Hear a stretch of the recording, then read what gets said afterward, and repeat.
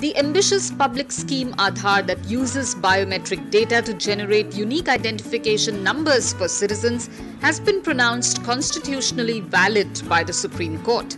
For a record 38 days, the top court heard some 27 petitions. The petitions had called Aadhaar a violation of the right to privacy. Aadhaar means unique, and it's better to be unique than being the best, the court said. It struck down the national security exception in the Aadhaar Act as well as Section 57, which permits private entities to avail Aadhaar data. The court said it isn't mandatory to link Aadhaar to bank accounts or mobile numbers and that telecom service providers can't seek Aadhaar linking, and upheld the passing of the Aadhaar bill as a money bill by the Lok Sabha. To curb imports amid falling rupee and widening current account deficit, the government on Wednesday hiked customs duty on goods ranging from refrigerators and air conditioners to aviation fuel. The 19 non-essential items on which import tariffs have been hiked include washing machines less than 10 kg, speakers, car tires, cut and polished diamonds, gemstone, plastics used in tableware, kitchenware and other household items. The Cabinet on Wednesday approved the new telecom policy that sets an ambitious target of attracting $100 billion investments and creating 40 lakh jobs in the currently debt-ridden sector by 2022 and paves the way for introducing new technologies such as 5G and Internet of Things.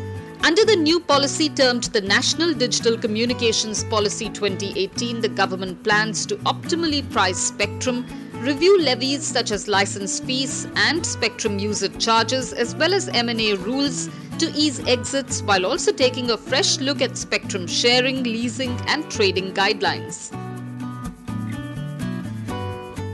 Moving on, in third incentive package for sugar mills in 4 months, the union government has announced a Rs 5,500 crore package for the sugar industry, including over two-fold jump in production aid to cane growers and transport subsidy to mills for exports.